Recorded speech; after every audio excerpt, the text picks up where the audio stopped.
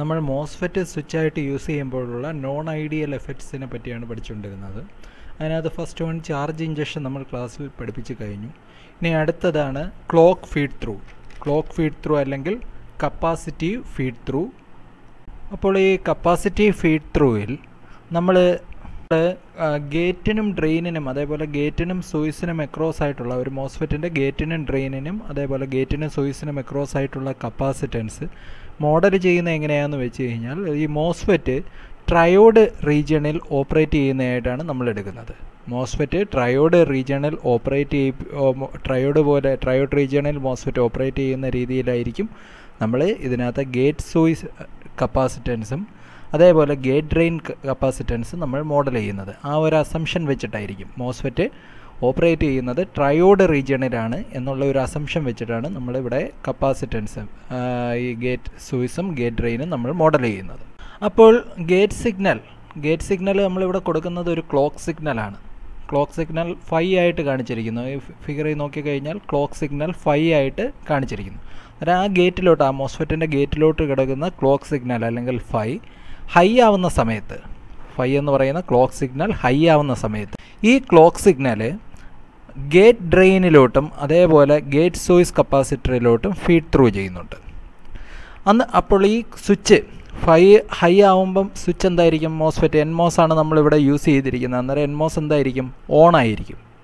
അപ്പോൾ 5 ആയിരിക്കുന്ന സമയത്ത് സ്വിച്ച് എന്ന് പറയുന്നത്, മോസ്ഫെറ്റ് സ്വിച്ചായിട്ട് വർക്ക് ചെയ്യുന്ന ആ മോസ്ഫെറ്റ് എന്ന് പറയുന്നത് എന്തായിരിക്കും? ഓൺ ആയിരിക്കും. ആ സമയത്ത് ഈ ഇൻപുട്ട് Vin എന്ന് പറയുന്ന ഇൻപുട്ട് സി ലോഡ് എന്ന് പറയുന്ന കപ്പാസിറ്ററുമായിട്ട് കണക്റ്റഡ് ആയിരിക്കും. ആ NMOS സ്വിച്ച് വഴി സി ലോഡ് എന്ന് പറയുന്ന കപ്പാസിറ്ററുമായിട്ട് കണക്റ്റഡ് ആയിരിക്കും. അന്നേരം ആ Vin ഏതായിട്ട് സി ലോഡ് എന്ന് പറയുന്ന കപ്പാസിറ്ററുമായിട്ട് 5 ഹൈ ആവുന്ന സമയത്ത് കണക്റ്റഡ് ആയിരിക്കും. അപ്പോൾ ഈ സി ലോഡ് എന്ന് പറയുന്നത് Vinനുമായിട്ട് കണക്ഷൻ വരുമ്പോഴത്തേക്കും സി ലോഡ് എങ്ങോട്ട് ചാർജ് ചെയ്യും? Vinലോട്ട് ചാർജ് ചെയ്യും. കപ്പാസിറ്റർ Vin എന്ന് പറയുന്ന വോൾട്ടേജിലോട്ട് ചാർജ് ചെയ്യും. ആ സമയത്ത് കപ്പാസിറ്റർ ഫീഡ് ത്രൂവിന് വലിയ എഫക്റ്റ് ഒന്നുമില്ല. ഈ ഫൈനൽ വാല്യൂവിൽ വലിയ എഫക്റ്റും കാര്യങ്ങളും ഒന്നും ഇല്ല. നമ്മൾ ചാർജ് ഇഞ്ചക്ഷൻ പറഞ്ഞ രീതിയിൽ തന്നെയാണ്. ഫൈനൽ വാല്യൂവിൽ വലിയ എഫക്റ്റും കാര്യങ്ങളും ഒന്നുമില്ല. ഇനി അടുത്തത് നമുക്ക് ഈ കൊടുത്തിരിക്കുന്ന ക്ലോക്ക് സിഗ്നൽ 5 എന്ന് പറയുന്നത് ലോ വരുന്ന സമയം നമുക്ക് നോക്കാം. അന്നേരം 5 എന്ന് പറയുന്ന സിഗ്നൽ ലോ വരുമ്പോൾ ഈ NMOS എന്ത് ചെയ്യും? 5 ലോ ആണെങ്കിൽ, ക്ലോക്ക് സിഗ്നൽ ലോ ആണെങ്കിൽ NMOS എന്ന് പറയുന്നത് ഓഫ് ആവും. NMOS ഓഫ് ആകുമ്പം ഈ ഒരു കപ്പാസിറ്റീവ് വോൾട്ടേജ് ഡിവൈഡർ സർക്യൂട്ട് ഗേറ്റിനും സോഴ്സിനും അതേപോലെ ഗേറ്റിനും ഡ്രെയിനിനും അക്രോസ് ആയിട്ട് ഫോം ചെയ്യും. ഒന്നുകൂടെ പറയാം, ക്ലോക്ക് സിഗ്നൽ ട്രാൻസിഷൻ ലോ ആവുമ്പോൾ N ചാനൽ മോസ്ഫെറ്റ് ഓഫ് ആവും. അപ്പോൾ ഒരു വോൾട്ടേജ് ഡിവൈഡർ റെസിസ്റ്റ് ചെയ്യും. ഗേറ്റ് ഡ്രെയിൻ ഓർ സോഴ്സ് കപ്പാസിറ്റൻസിനും അതേപോലെ ലോഡ് കപ്പാസിറ്ററിനും ഇടയിലായിട്ട് ഒരു വോൾട്ടേജ് ഡിവൈഡർ കണക്ഷൻ ഫോം ചെയ്യും. മൂലം ഒരു പോർഷൻ, ക്ലോക്ക് സിഗ്നലിൻ്റെ ഒരു പോർഷൻ സി ലോഡിലോട്ട് അപ്പിയർ ചെയ്യും.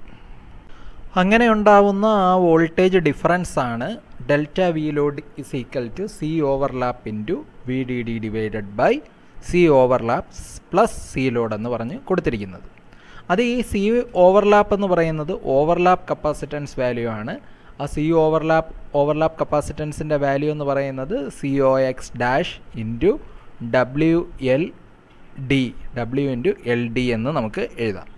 LD എന്ന് പറയുന്നത് length of gate that overlaps drain source, അതാണ് LD എന്ന് പറയുന്നത്.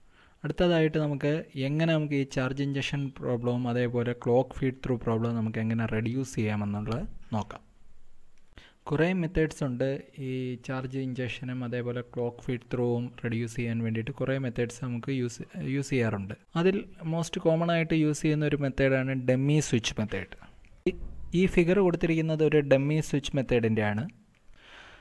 ഇവിടെ M2 എന്ന് പറയുന്ന ഒരു സ്വിച്ച് യൂസ് ചെയ്തിട്ടുണ്ട്. M2 എന്ന് പറയുന്ന ഒരു സ്വിച്ച്, ഒരു മോസ്ഫെറ്റ് യൂസ് ചെയ്തിട്ടുള്ള ഒരു മോസ്ഫെറ്റ് സ്വിച്ചായിട്ട് യൂസ് ചെയ്യുന്ന രീതിയിൽ ഒരു M2 എന്ന് പറയുന്ന ഒരു സ്വിച്ച് യൂസ് ചെയ്തിട്ടുണ്ട്. അതിൻ്റെ ഡ്രെയിനും സോഴ്സും ഷോർട്ട് ചെയ്തിരിക്കുകയാണ്. ഈ ഡമ്മി സ്വിച്ച് നമ്മുടെ ഡിസൈഡ് സ്വിച്ചായിട്ടുള്ള M1 എന്ന് പറയുന്ന നമ്മുടെ ആക്ച്വൽ സ്വിച്ചുമായിട്ട് സീരീസ് ആയിട്ടായിരിക്കും കണക്ട് ചെയ്തിരിക്കുന്നത്. അതേപോലെ നിങ്ങളിത് നോക്കിക്കഴിഞ്ഞാൽ നിങ്ങൾക്ക് മനസ്സിലാവും, ഇവിടെ M1നും M2നും കൊടുത്തിരിക്കുന്ന ക്ലോക്ക് സിഗ്നൽസ് എന്ന് പറയുന്നത് കോംപ്ലിമെൻ്റ് ആണ്. M1ന് കൊടുത്തിരിക്കുന്ന ക്ലോക്ക് സിഗ്നലിൻ്റെ കോംപ്ലിമെൻ്റ് ആയിരിക്കും M2 എന്ന് പറയുന്നതിന് കൊടുത്തിരിക്കുന്നത്.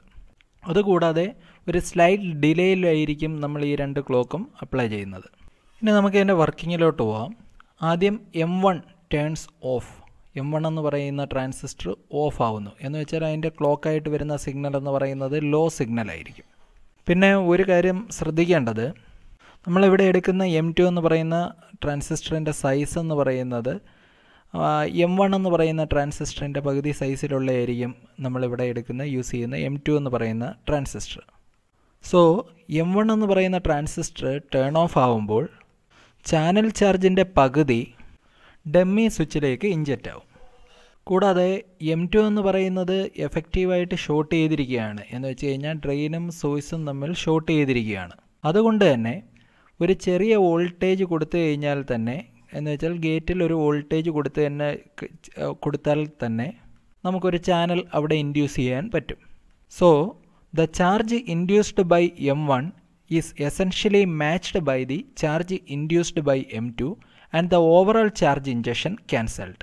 അപ്പോൾ ഈ ചാർജ് M1 ഇൻഡ്യൂസ് ചെയ്യുന്ന ചാർജ് അത്രയും എമൗണ്ട് തന്നെ ഏതിനും M2നും ചാർജ് ഇൻഡ്യൂസ് ചെയ്യാൻ പറ്റും. അങ്ങനെ നമുക്ക് ഓവറാളായിട്ടുള്ള ചാർജ് ഇൻജക്ഷൻ നമുക്ക് എന്ത് ചെയ്യാൻ പറ്റും? ക്യാൻസൽ ചെയ്യാൻ പറ്റും.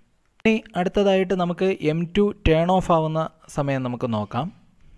M2 ടേൺ ഓഫ് ആവുന്ന സമയത്ത് അത് രണ്ട് സൈഡിലോട്ടും അതിൻ്റെ ചാർജിൻ്റെ ഹാഫ് രണ്ട് സൈഡിലോട്ടും ഇഞ്ചക്റ്റ് ചെയ്യും. അപ്പം M2 ടേൺ ഓഫ് ആവുന്ന സമയത്ത് M2 അതിൻ്റെ ഹാഫ് ഓഫ് ചാർജ് രണ്ട് ഡയറക്ഷനിൽ ഇഞ്ചക്റ്റ് ചെയ്യും. ബിക്കോസ് എന്തുകൊണ്ടാണ്? അതിൻ്റെ M2 എന്ന് പറയുന്ന ട്രാൻസിസ്റ്ററിൻ്റെ ഡ്രെയിനും സോഴ്സും ഷോർട്ട് ചെയ്തിരിക്കുകയാണ്. കൂടാതെ M1 എന്ന് പറയുന്നത് ഓണുമായിരിക്കും.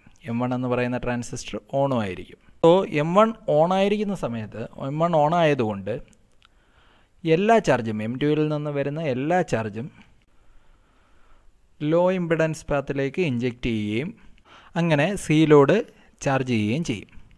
സോ അതുകൊണ്ട് M2ലെ ചാർജ് ഇഞ്ചക്ഷൻ എന്ന് പറയുന്നത് സി ലോഡിലെ വോൾട്ടേജിനെ അഫക്റ്റ് ചെയ്യത്തില്ല. ഒന്നുകൂടെ പറയാം, മോസ്റ്റ് കോമൺ ആയിട്ട് ചാർജ് ഇഞ്ചക്ഷനെയും ക്ലോക്ക് ഫീഡ് ത്രൂവിനെയും റെഡ്യൂസ് ചെയ്യാൻ വേണ്ടിയിട്ട് യൂസ് ചെയ്യുന്ന ഒരു മെത്തേഡാണ് ഈ കൊടുത്തിരിക്കുന്നത്. ഇതിനകത്ത് നമ്മൾ യൂസ് ചെയ്യുന്നത് ഡമ്മി സ്വിച്ചസ് ആണ്. ഇവിടെ M2 എന്ന് പറയുന്നതാണ് നമ്മൾ യൂസ് ചെയ്യുന്ന ഡമ്മി സ്വിച്ച്. ഈ ഡമ്മി സ്വിച്ചിൻ്റെ ഡ്രെയിനും സോഴ്സും തമ്മിൽ ഷോർട്ട് ചെയ്തിട്ടുണ്ട്. പിന്നെ ഈ രണ്ട് സ്വിച്ചും വർക്ക് ചെയ്യുന്നത് രണ്ടിൻ്റെയും ഗേറ്റിൽ കൊടുക്കുന്ന ക്ലോക്ക് എന്ന് പറയുന്നത് കോംപ്ലിമെൻ്റ് ആയിരിക്കും. കൂടാതെ കുറച്ച് ടൈം ഡിലേയോട് കൂടിയായിരിക്കും നമ്മൾ കൊടുക്കുന്നത്. ആദ്യം നമുക്ക് M1 ഓഫായിരിക്കുന്ന സമയം നോക്കാം. M1 ഓഫായിരിക്കുന്ന സമയത്ത് പകുതി ചാർജ് M2യിലോട്ട് ഡമ്മി സ്വിച്ചിലോട്ട് ഇഞ്ചക്റ്റ് ചെയ്യും. എന്തുകൊണ്ടെന്നാൽ M2ൻ്റെ സൈസ് എന്ന് പറയുന്നത് M1ൻ്റെ ഹാഫ് ആയതുകൊണ്ടാണ് പകുതി ചാർജസ് ഇഞ്ചക്റ്റ് ചെയ്യുന്നത്. കൂടാതെ M2 എന്ന് പറയുന്നത് നമ്മൾ ഷോർട്ട് ചെയ്തിട്ടുണ്ട്, ഡ്രെയിനും സോഴ്സും തമ്മിൽ ഷോർട്ട് ചെയ്തിട്ടുണ്ട്. അതുകൊണ്ട് അതിനൊരു ചാനൽ ഇൻഡ്യൂസ് ചെയ്യാൻ ഒരു വോൾട്ടേജ് അപ്ലൈ ചെയ്താൽ മാത്രം മതി ഒരു ചാനൽ അതിന് ഇൻഡ്യൂസ് ചെയ്യാൻ പറ്റും. കാരണം ഡ്രെയിനിൽ നിന്ന് സോഴ്സുമായിട്ട് ഷോർട്ട് ചെയ്തേക്കുന്നത് കൊണ്ട് അവിടെ കണ്ടക്ഷൻ നടക്കാൻ ഉള്ള പോസിബിലിറ്റി ഉണ്ട്. Charge injected by M1 is essentially matched by the charge induced by M2 and the overall injection is cancelled എന്ന് നമുക്ക് പറയാൻ പറ്റും. ഇനി അടുത്തതായിട്ട് M2 ടേൺ ഓഫ് ആവുന്ന സമയം നോക്കാം.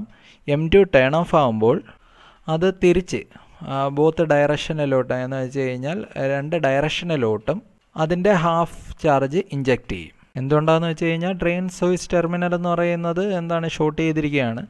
M1 എന്ന് പറയുന്നത് ഓണുമാണ്. M1 ഓൺ ആയതുകൊണ്ട് എല്ലാ ചാർജസും M2ൽ നിന്ന് വരുന്ന ചാർജെല്ലാം ലോ ഇമ്പിഡൻസ് പാത്ത് വഴി പോവുകയും സിയിലോട് ചാർജ് ചെയ്യുകയും ചെയ്യും. അതുകൊണ്ട് ഈ M2ൻ്റെ ചാർജ് ഇഞ്ചക്ഷൻ എന്ന് പറയുന്നത് സി ലോഡിൻ്റെ വോൾട്ടേജിനെ അഫക്റ്റ് ചെയ്യുകയില്ല. അടുത്ത ചാർജ് ഇഞ്ചക്ഷനും കപ്പാസിറ്റീവ് ഫീഡ് ത്രൂവും കുറയ്ക്കാനുള്ള അടുത്ത മെത്തേഡാണ് കൊടുത്തിരിക്കുന്നത്. ഇതിനകത്ത് സ്വിച്ച് നമ്മുടെ മോസ്ഫെറ്റ് സ്വിച്ചിനെ നമ്മൾ റീപ്ലേസ് ചെയ്യുകയാണ്. CMOS ട്രാൻസ്മിഷൻ ഗേറ്റ് യൂസ് ചെയ്ത് നമ്മൾ റീപ്ലേസ് ചെയ്യുകയാണ്. എന്നിട്ട് ഇതിൻ്റെ പ്രത്യേകത എന്ന് വെച്ചാൽ ട്രാൻസ്മിഷൻ ഗേറ്റിനകത്ത് നമ്മൾ കോംപ്ലിമെൻ്ററി സിഗ്നൽസ് ആണ് യൂസ് ചെയ്യുന്നത്. ആ കോംപ്ലിമെൻ്ററി സിഗ്നൽസ് ചെറിയ ചേഞ്ചസ് വല്ലതും ഉണ്ടെങ്കിൽ എന്താണ് അതിനെ അങ്ങോട്ടും ഇങ്ങോട്ടും അങ്ങ് ക്യാൻസൽ ചെയ്ത് കളയും. ഈ ഒരു മെത്തേഡിന് ക്ലോക്ക് സിഗ്നൽസിനെ പ്രിസൈസ് ആയിട്ട് നമ്മൾ കൺട്രോൾ ചെയ്യണം. ഇതിൻ്റെ ഒരു റിക്വയർമെൻ്റ് ആണ്. നമ്മൾ വളരെ പ്രിസൈസ് ആയിട്ട് ഈ കോംപ്ലിമെൻ്ററി ക്ലോക്ക് സിഗ്നൽസ് നമ്മൾ കൺട്രോൾ ചെയ്യേണ്ടതായിട്ട് ഉണ്ട്. സാധാരണ ഈ നോൺ ഐഡിയൽ ചാർജ് ഇഞ്ചക്ഷനും കൂടാതെ ക്ലോക്ക് ഫീഡ് ത്രൂ എഫക്റ്റ്, ഈ നോൺ ഐഡിയൽ ആയിട്ടുള്ള ചാർജ് ഇഞ്ചക്ഷനും ക്ലോക്ക് ഫീഡ് ത്രൂ ഒക്കെ നമ്മൾ കോമൺ മോഡ് സിഗ്നൽസ് ആയിട്ടാണ്, ഒരു ആംപ്ലിഫയറിൻ്റെ കോമൺ മോഡ് സിഗ്നൽസ് ആയിട്ടാണ് എടുക്കുന്നത്. അത് ഒരു ആംപ്ലിഫയറിൻ്റെ കോമൺ മോഡ് റിജക്ഷൻ റേഷ്യോ ഉണ്ട്. ഒരു ആംപ്ലിഫയറിൻ്റെ common mode rejection ratio reduce ചെയ്യും. ഏതാണ് ഈ ഇതേപോലെയുള്ള നോൺ ഐഡിയൽ ആയിട്ടുള്ള ചാർജ് ഇഞ്ചക്ഷനും ക്ലോക്ക് ഫീഡ് ത്രൂവും എല്ലാം ഒരു ആംപ്ലിഫയറിൻ്റെ common mode rejection ratio reduce ചെയ്യും. നമ്മൾ ഈ കൊടുത്തിരിക്കുന്ന ഫിഗർ എന്ന് പറയുന്നത് ഒരു ഫുൾ ഡിഫറൻഷ്യൽ സർക്യൂട്ടാണ്. ചാർജ് ഇഞ്ചക്ഷനും ക്ലോക്ക് ഫീഡ് ത്രൂവും മിനിമൈസ് ചെയ്യാനുള്ള ഒരു ഫുൾ ഡിഫറൻഷ്യൽ സർക്യൂട്ടാണ്. ഡിഫറൻഷ്യൽ സർക്യൂട്ടിൻ്റെ പ്രത്യേകത അറിയാം, നമുക്കെല്ലാവർക്കും അറിയാവുന്നതാണ്. ഡിഫറൻഷ്യൽ സർക്യൂട്ടിനകത്ത് കോമൺ മോഡ് റിജക്ഷൻ റേഷ്യോയും കാര്യങ്ങളും വരും. ഈ നോൺ ഐഡിയൽ ആയിട്ടുള്ള ഈ ചാർജ് ഇഞ്ചക്ഷനും അതേപോലെ ക്ലോക്ക് ഫീഡ് ത്രൂ എഫക്റ്റും എല്ലാം കോമൺ മോഡ് സിഗ്നൽസാണ്, എന്ന് വെച്ചാൽ നോയിസാണ്, വേണ്ടാത്ത കാര്യമാണ്. അത് റെഡ്യൂസ് ചെയ്യാൻ നമുക്ക് ഇതുമൂലം പറ്റും. അതേപോലെ വേറൊരു കാര്യം, സെക്കൻഡ് ഓർഡർ എഫക്ട്സ്, ഇതിനകത്ത് വരുന്ന ഇൻപുട്ട് സിഗ്നലിൻ്റെ ആംപ്ലിറ്റ്യൂഡ് ഡിപ്പെൻഡൻസ് മൂലമുണ്ടാകുന്ന സെക്കൻഡ് ഓർഡർ എഫക്ട്സ് ഇതിൻ്റെ ഡൈനാമിക് റേഞ്ച്, ഈ ഒരു സർക്യൂട്ടിൻ്റെ ഡൈനാമിക് റേഞ്ചിനെയും ഓപ്പറേഷനെയും സാരമായിട്ട് ബാധിക്കും. ഈ മെത്തേഡ് ഇത്രയേ ഉള്ളൂ. നമ്മളിവിടെ ട്രാൻസ്മിഷൻ ഗേറ്റ് ആണ് എന്തിന് പകരമായിട്ട് യൂസ് ചെയ്യുന്നത്, മോസ്ഫെറ്റ് സ്വിച്ചായിട്ട് യൂസ് ചെയ്യുന്നതിന്. മോസ്ഫെറ്റ് സ്വിച്ചിന് പകരം നമ്മൾ യൂസ് ചെയ്യുന്ന സ്വിച്ച് സർക്യൂട്ട് എന്ന് പറയുന്നത് ട്രാൻസ്മിഷൻ ഗേറ്റ് ആണ് നമ്മളിവിടെ യൂസ് ചെയ്യുന്നത്. ട്രാൻസ്മിഷൻ ഗേറ്റിൻ്റെ പ്രത്യേകത എന്ന് വെച്ച് കഴിഞ്ഞാൽ എന്താണ്, കോംപ്ലിമെൻ്ററി ആയിട്ടുള്ള ക്ലോക്കിലായിരിക്കും അത് ഓപ്പറേറ്റ് ചെയ്യുന്നത്. അന്നേരം അതിനകത്ത് നോയ്സും കാര്യമുണ്ടെങ്കിൽ അത് ക്യാൻസലായി പോകും. പിന്നെ നമ്മൾ ഇതിനകത്ത് ഒരു ലാസ്റ്റ് സ്റ്റേജ്, ഈ ഫിഗർ കൊടുത്തിരിക്കുന്ന ഒരു ഫുൾ വേവ് ഡിഫറൻഷ്യൽ സർക്യൂട്ടാണ്. അത് ചാർജ് ഇഞ്ചക്ഷനും അതേപോലെ ക്ലോക്ക് ഫീഡ് ത്രൂ മിനിമൈസ് ചെയ്യുന്ന സർക്യൂട്ടാണ് കൊടുത്തിരിക്കുന്നത്.